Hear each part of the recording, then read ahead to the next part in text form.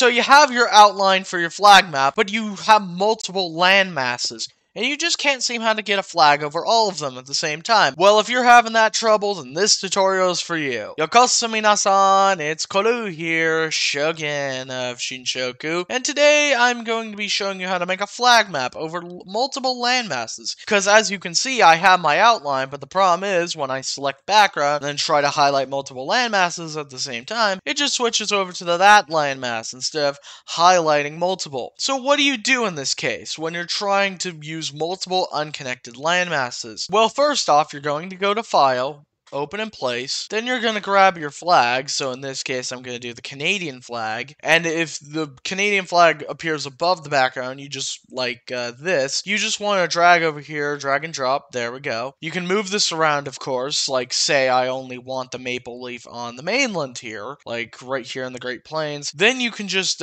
color this in, color in all the islands and all the land that doesn't cover, but for now, since this is just an example, I'm just going to overlay it over the whole thing. So then you want to go to background, and instead of going inside the lines, you want to go outside the lines. You want to highlight everything outside the outline, and then you want to click on your flag, readerize if you need to, and then delete.